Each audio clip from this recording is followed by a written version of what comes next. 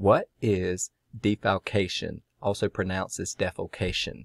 Well, this is really a synonym for embezzlement of funds. Okay, so it is the illegal use, theft, or misappropriation of funds by an individual who is entrusted with those funds or the care of those funds.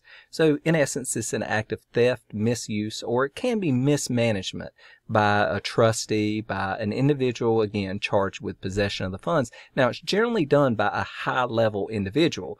So in an organization, say a high-level executive or the trustee or manager of a fund, or a public official that has charge of public funds. Again, so this is usually what makes it unique from simply embezzlement, that it's done by higher level individuals.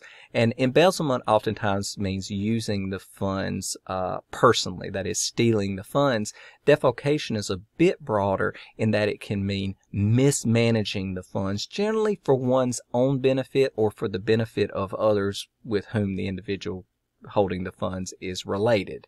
So you're inappropriately using the funds or you're drastically mismanaging them. So it's a criminal act whereby you have some level of intent in doing so, that you intend to misuse the funds and you know you are doing so.